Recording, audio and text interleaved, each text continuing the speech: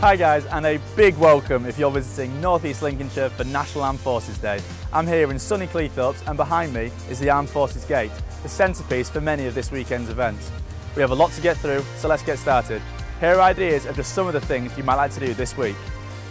This year, North East Lincolnshire is the national host of Armed Forces Day, and the fun begins on Friday from lunchtime in Cleethorpes, with live music from 6 p.m. at Armed Forces Gate, followed by fireworks.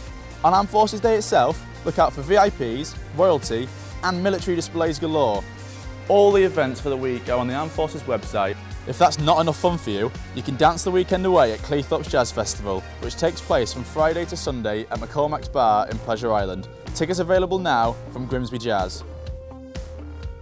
Also this week, students from Franklin College will be performing Shakespeare's classic Henry V. And if you want to take part in St Andrew's Hospice's Sparkle Midnight Walk, then you must register by noon on Friday the 24th of June. You can find out more about these events and lots more on the DiscoverNEL website.